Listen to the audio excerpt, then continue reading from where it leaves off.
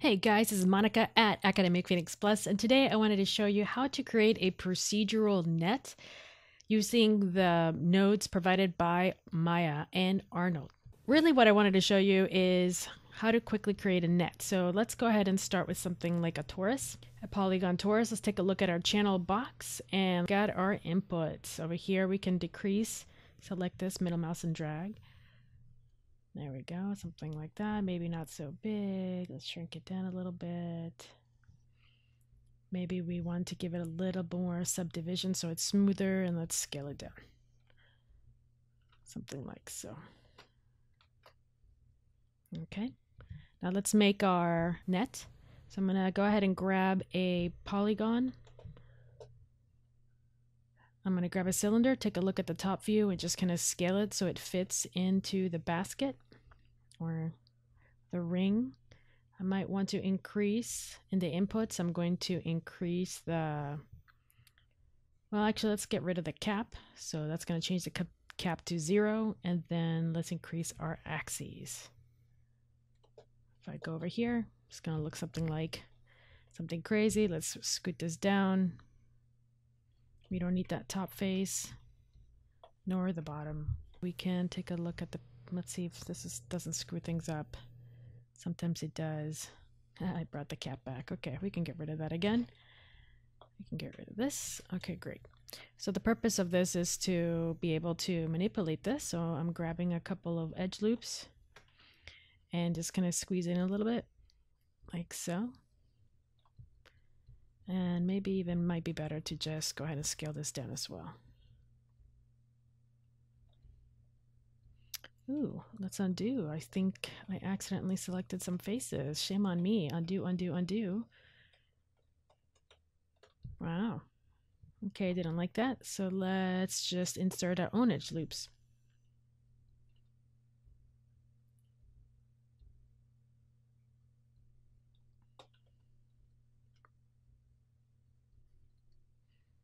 Okay, it doesn't look like much. Let's edit, delete by type history, modify freeze transformations, and I'm going to look at my UV editor. Hopefully this is going to be okay, but let's double click on this and just make it larger, turn on the grid. Might need to just widen this up a little bit, maybe crush it a little bit, just a little bit bigger like so. So at least we're getting some sort of square so that the texture, when it applies to it, it won't get stretched out. All right. So now that we have this, let's go ahead and assign a new material. Let's grab AI standard. The color is going to remain white because that's going to be our string or the rope that makes it into a thread. What we want to attach the texture to is the transparency. Now, don't get confused with transmission. Transmission is more like glass. This is opacity. Which is basically transparency. The opacity is either going to be seen or not seen. So let's click on that little output and let's grab the cloth. So you see how's the third node there? Press number 6 and you can see that it's huge. Not exactly what we're looking for, but let's play around. So when we look at the cloth, you're going to see the gap color. And as I change the gap color, you'll notice that it goes from light to dark. Now we want to keep it dark. And let's render this out. We're not going to see anything. We all know why. So let's turn on the sky dome. Okay, let's go back to this. Click on the output. And let's see what it looks like now. So doesn't look like very much. Actually can't see anything. It's kind of crazy. And that's because it's white. Actually, let me change this color. Oops, not the intensity. It might be easier if we see a little blue. Let's see what that looks like. Probably a mess, but okay. So let's see what we've got. So I've got the opacity, and what I want to do is make this the UV to be white and white. So black means you can't see, white means you can see. And then what I'm going to do is grab these, and notice how the thread is getting shrunken. You see how that's going like this? All right, let's see what that looks like.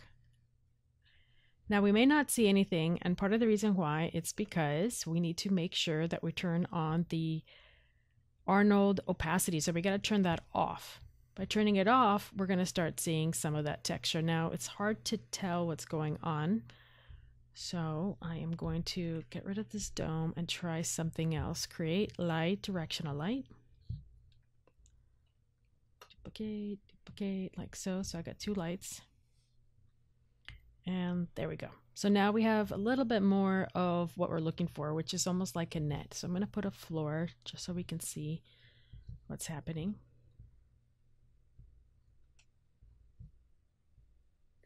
Okay, now it looks a little bit clearer. So you can see that we have white where it's solid and where it's black, it's transparent. So we can use that to manipulate this a little bit more. Let's go back to our opacity and let's change a couple of things. Let's see. We can make the thread a little thinner, and lucky for us, our preview is still working. Like so, good. And then we could try to randomize it, but that's not really what we're looking for. Ooh, we can animate it. So that'd be kind of neat. Kind of neat. Okay, let's go to our placement node. Our placement node is right now at 4.4. Let's go ahead and increase it to 10.10. And let's see what that looks like. So very quickly we can create a netting. So let's grab this and I'm going to assign another material. This is going to be an AI standard as well, and this one is going to be a little bit in the red. Maybe that's too dark. Go back to saturated. Go back to this. Let's go to the placement and then let's do 20 by 20. There we go.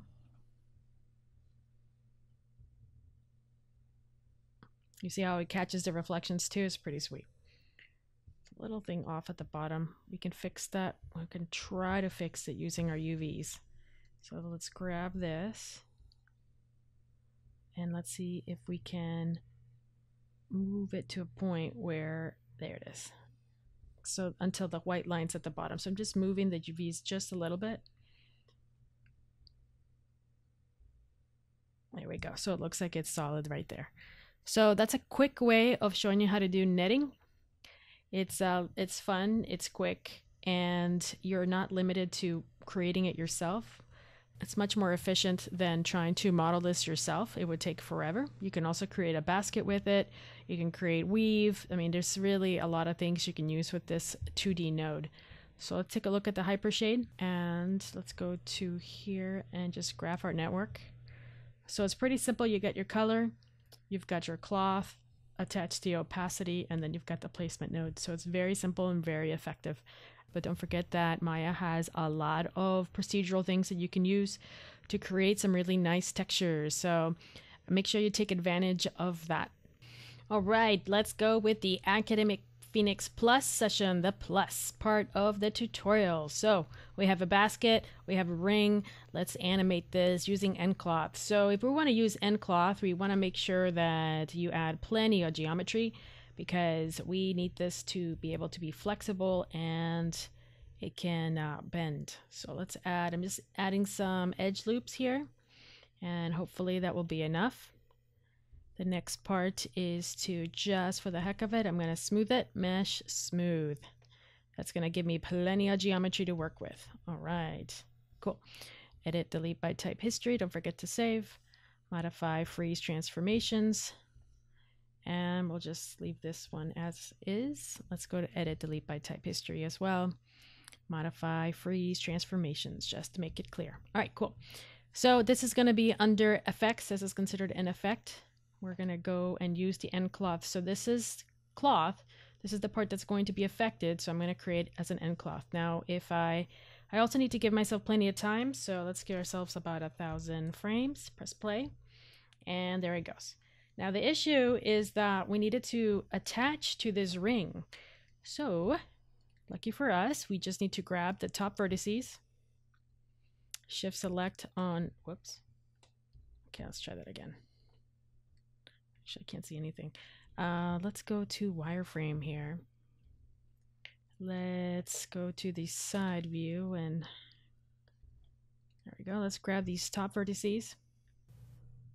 Go to end constraint and we are going to go point to surface. Now there is no surface to be selected, so let's grab this object, shift select this one, right click vertex. The vertices have already been selected from before, but you can always go to the side view and get more. And constraint, point to surface. Now it's gonna look like a little connector. You see how they're connected now? Perfecto. Press play. Don't forget to rewind and press play. And now the basket is there. Cool. Let's press 6 so we can see what's going on. All right, it's working. Great. Now, let's say we want to have a ball that comes in. So let's create a ball really fast. Maybe a ball that actually fits, something like so. Maybe slightly bigger. Gonna go ahead and modify, freeze, transformations, edit, delete by type history. It just helps if you have removed all the history and stuff. It just helps. All right, so I'm gonna keyframe this. So here is gonna be 0.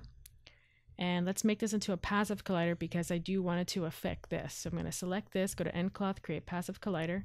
I'm going to keyframe around maybe 10, 12. Keyframe. And I'm going to bring it over here. Let's try that again. Around 40. I'm going to move it over here. Then around 80. I'm going to make sure that it's inside here. And then it's going to come down over here. Something like that. So let's see what happens. Press play. Okay, it's a little slow. Boink. Actually, let me move number 120. This goes from frame to frame. And let's push this over here a little bit.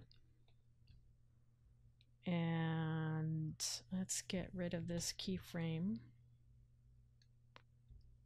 So, whoops. I'm gonna move this up. So it's gonna be, actually I'm just moving keyframes around. Try to make this a little bit smoother as possible. But a little slow there. A little slow there too. So let's bring the values together a little closer. It's not perfect, but you get the idea that it will. Let's rewind back a little bit. And maybe I'll move this here. And maybe delete this keyframe because it looks like I accidentally created several. So let's press play. Wink. And I'm thinking this needs to go a little lower, maybe somewhere like this.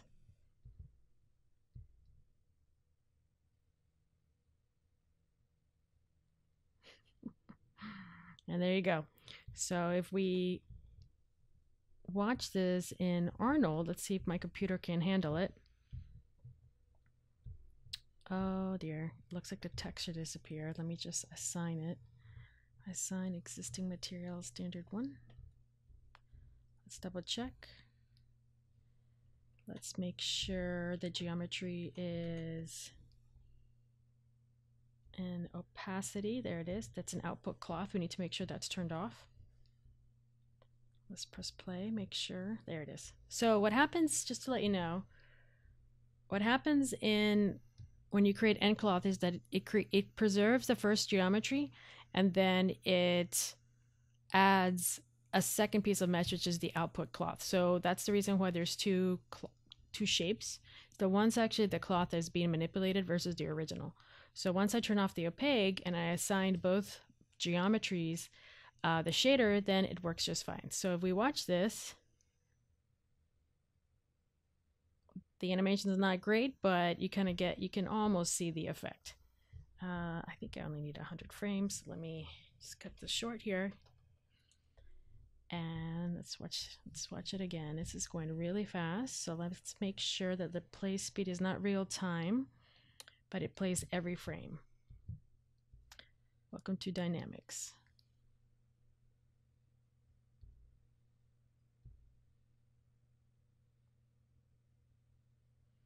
There it goes. It's a little slow, but it's working. And almost there. Boom. Pretty neat. Then you just have to batch render that and you will have a cool animation. So that was a quick tutorial on nCloth, on constraints, and on animating, plus a little bit of the background stuff that happens in nCloth. So hopefully that was helpful, guys. Again, if you guys like these, please share and like. It really encourages me to continue making these videos. Let me know if you like the plus sides, or maybe you're not really looking into that. If you don't like the plus side, just let me know too. I'm more than welcome to just create the tutorial and that's it. It was just something that I thought you might want to push your work a little bit further. So thank you again for listening. Let me know if you have any comments or suggestions. Please leave comments below. You can always reach me at academicphoenixplus.com. All right, I will see you next time.